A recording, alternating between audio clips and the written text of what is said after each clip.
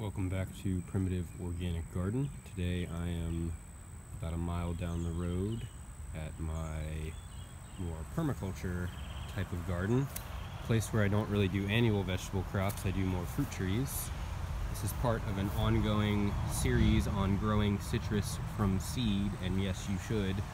A lot of people will tell you don't grow fruit trees from seed because most of them suffer from extreme heterozygosity and there will be a lot of recombination, and the type of fruit that you get off of a tree that you started from seed probably will not resemble the original fruit that you harvested the seed from. That's okay. Trees that are started from seed are often significantly more vigorous, grow faster, or more resilient to both biotic and abiotic stresses, whether it's extreme weather events, insect, disease pressure. A tree that started from seed is almost always better from a plant health perspective than a tree that was a clone or a cutting or graft. However, the fruit qualities that you get may not be ideal. That's okay.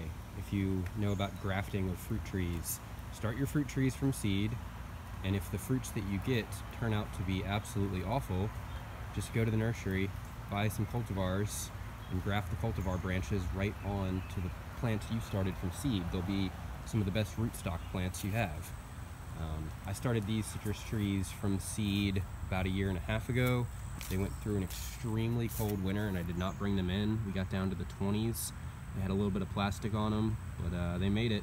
They were dead looking brown stems 2-3 months ago, and now they've put on new green leaves. Planting citrus trees is fairly easy here in South Carolina.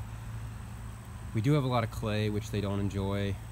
Luckily this property here had a lot of kind of sand and topsoil brought into it a few decades ago, and most of that is still above the clay hardpan.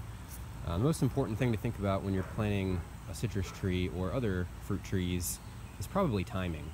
I'm doing this right before 10 days of scattered thunderstorms so that I'm not going to have to worry about watering these trees. Citrus trees are quite drought tolerant anyway. I'm going light on the mulch because I don't want them to suffer from any types of root rots being too wet. They need well-drained soil. Soil here is quite sandy, although there is a large amount of grass, perennial grass roots that I need to remove. You always want to make sure the hole you dig for a fruit tree is at least twice as wide in diameter as the pot the tree is in. These are about, 6 or 8 inches across in diameter.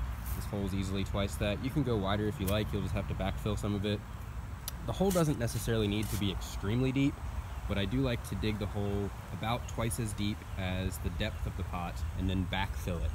You do not want to bury citrus trees. They need well-draining soil. They don't like their lower stems and crowns in the ground getting wet. So dig a nice deep hole so that you can break up all of the hardpan, remove all the roots, but then make sure to refill at least half of that hole so that the tree is not getting buried. I generally do these holes just by taking the shovel around the edge, and I will jump on the shovel. So I'll place it on the edge, jump on the shovel, allow it to sink in. I do that all the way around. Once I've done that all the way around, I can lift the grass root that was previously this hole. I can lift that out of there. I want to try to save as much of this native sandy loam soil as possible, but I don't want all of these roots getting in here and re-rooting. Citrus trees are in clay pots to keep them quite well drained. I'm going to add a small amount of cow compost, not too much compost. We don't want the hole to be waterlogged. A little bit of pine bark mulch with some worm castings in it.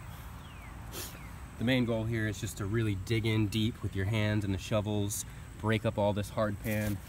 And then I usually take the trencher shovel and I'll put it on the edges here, and I'll just give it a good whack and kind of a lift.